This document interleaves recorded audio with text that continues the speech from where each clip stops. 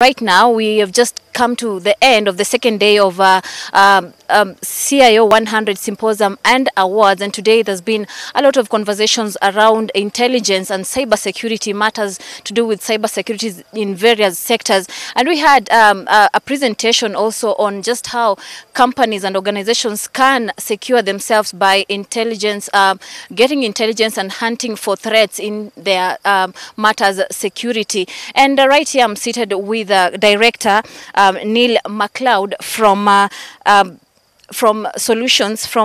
Director of Solutions Architects Anomali, a company that deals with intelligence and matters security, who's going to be telling us much more on matters intelligence solutions and also hunting for threats. Thank you so much, sir, for joining us. Thank you, Victoria. Thank you very much, Victoria. Right now, in the country, just the first quarter of 2019, we had 11.2 million threats of cyber attacks in various organizations and various sectors.